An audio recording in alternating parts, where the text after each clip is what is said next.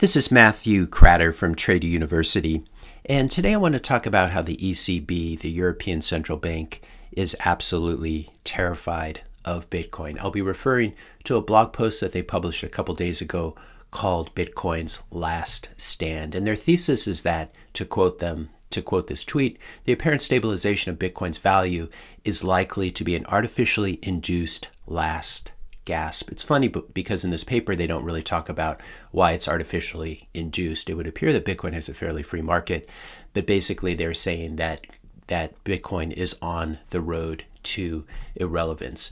And this is a really strange thing from the outset. Bitcoin is going to be completely irrelevant really soon, which is why we're devoting a blog post to it. It doesn't usually make sense to give coverage to something that's going away really soon. But what I'm going to argue in this video is that the ECB is actually quite concerned about Bitcoin. This is the logical conclusion that we can reach. This paper, this blog post, has two authors, 𝗕𝗶𝘁𝗶𝗄 and Jürgen Schaff, and we'll be talking about them soon. But the real paradox is that, as I said, that this blog post was published at all. It seems very strange because the ECB is a powerful central bank with about $9 trillion worth of assets on their balance sheet. By contrast, Bitcoin is a really tiny protocol. By global standards, it has a market cap of just 325 billion. So the real question is, why is the ECB elephant writing blog posts about the Bitcoin mouse? Could it be that the elephant is worried about something? I like this tweet from 𝗖𝗂𝗶𝗁𝗁 pointing out that Bitcoin becoming irrelevant is contradicted by the fact that the ECB has talked about it 75 times this year. If we take a look at the chart of Bitcoin denominated in euros, it would appear that the euro is actually struggling a lot more than Bitcoin is. This is obvious because the Eurozone still has very high inflation. The balance sheet of the central bank of the ECB has been growing. We can see how much it's grown since the birth of Bitcoin in 2009, and it's especially grown. It's gone straight up, just like the Fed's balance sheet since 2020. So this is the economic context and backdrop to the ECB attacking Bitcoin. And we all know the reason why, because Bitcoin offers an exit from the Eurozone fiat inflationary nightmare. Holders of the token, the euro token, which is issued by the ECB, also known as a currency, are going to be slowly boiled alive by monetary debasement. And this has been happening. This will continue to happen, as it will with the US Fed as well. Could it be that 𝗕𝗶𝘁𝗶𝗁𝗁 perhaps has an axe to grind? But before I talk about that, I just ask you, if you're enjoying this video so far, hit the like button, hit the subscribe button, and maybe leave a comment or a question. So 𝗕𝗶𝘁𝗶𝗁𝗁, one of the co-authors of this blog post, you can see here he's typical peak fiat.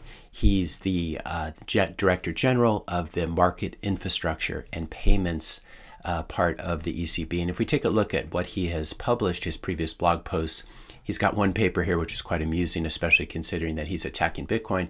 This paper is called Towards the Holy Grail of Cross-Border Payments. Hate to tell you, Ulrich, this already exists. This Holy Grail was invented by Satoshi, and you're still trying to figure it out. But it looks like what Ulrich is really pushing are central bank digital currencies. This is the axe that he has to grind. And I'll link to this in the description notes below. You can read about all the wonderful things he has to say about why CBDCs, central bank digital currencies, are a great thing. I'll quote a couple of quotes from this paper to give you an idea of the critique. Here's the first one. Bitcoin's conceptual design and technological shortcomings make it questionable as a means of payment. Real Bitcoin transactions are cumbersome, slow, and expensive. We talked about this many, many times. This is always a very beginner critique of Bitcoin, so I'm surprised that Ulrich fell for it, especially when he's an expert on payments and payment systems. But Bitcoin is actually quite fast for a network that offers final settlement. You need to compare it to something like FedWire. You can't compare it to Visa or PayPal, which do not offer final irreversible settlement. I'll link to the rabbit hole that you can go down. Is Bitcoin just too slow? I'll link to this video if you want to explore that a little bit more, because that in itself is a whole topic. Another quote from this paper: Bitcoin has never been used to any significant extent for legal real-world transactions. This is simply a lie. As of last year, as of November of 2021, when this article was published, Bitcoin had settled more than $60 trillion worth of payments on chain since its inception. Now that is a tremendous, tremendous number. And a lot of those payments have obviously been settled. The bulk of them are in 2020, 2021, and 2022. So this is just not true. I also like this tweet from 𝗕𝗏𝗁𝗏 saying that basically by peddling this misinformation, the ECB also reveals itself as a racist neo-colonial institution. Most notably, the ECB is saying that the global south, where Bitcoin and Lightning Network use are skyrocketing, is irrelevant and day-to-day commerce is presumed illegal. So this is quite the irony coming from these Euro fiat folks. Here's another quote from the paper: Bitcoin's conceptual design and technological shortcomings. This is incredibly ironic, obviously, given the fact that the euro itself has the biggest conceptual design problem. This is really the elephant in the living room, because the euro and the Eurozone, it's a monetary union without a fiscal union. This is a flawed design from the beginning, a flawed conceptual design. In the Eurozone, you have the relatively frugal Germany, and then you have the relatively less frugal, more profligate southern countries like Italy, Greece, Spain, and Portugal. And this is why the ECB is structurally forced to print up fresh euros and buy their bonds. So Ulrich really should not be criticizing Bitcoin's conceptual design. I suggest that he cleans up his own house first before opining on Bitcoin. If you want to read more about ECB bond purchases, I will link to this article below.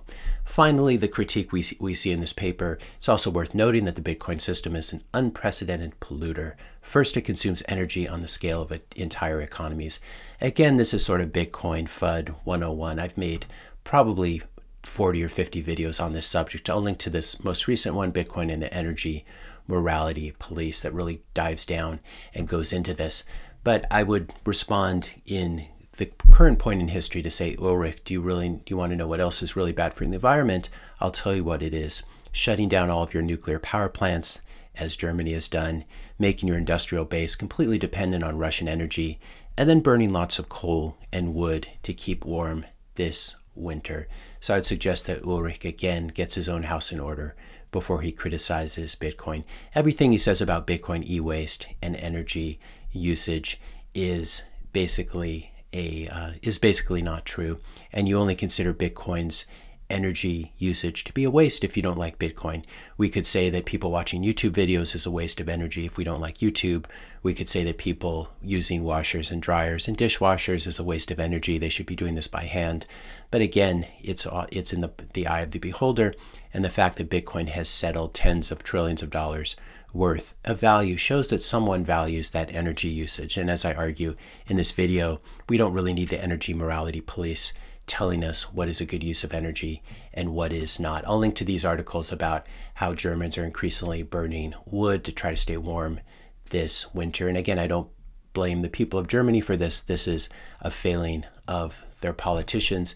And here is Germany turning to burning a lot more coal now that Russia has shut down their energy exports to Europe. So again, this is the ultimate irony here, that criticizing Bitcoin for its energy usage when the Eurozone has all these problems. The ultimate summary of this article is basically, as I began, we're so very concerned about this asset class that is about to become irrelevant. That's the contradiction there. You don't write blog posts about something that's about to disappear unless you're quite worried about it and you're actually worried that's going to stick around. Lol, we see right through you, ECB. The EU is built on a lie. The ECB is built on a lie. Of course, the US dollar and the US dollar financial system is built on a lie as well.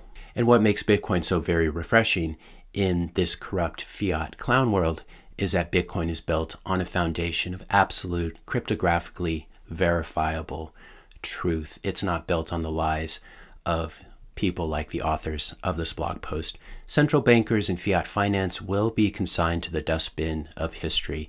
In a few generations from now, we'll really wonder, our descendants will wonder why we gave so much power to people like Christine Lagarde and Jerome Powell, and we gave the money printer capabilities to just a small group of people. Here's my prediction that I would suggest to the ECB.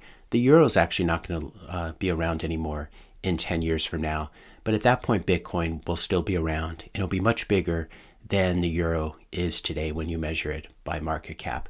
I think this is a very safe prediction to make, especially the Eurozone breaking up, because this is not sustainable what they're doing. And ultimately what's going to happen is these countries will break up into smaller zones, and simply because the people of Germany are not going to want to support this money printing forever, especially when the money printing drives up winter energy costs.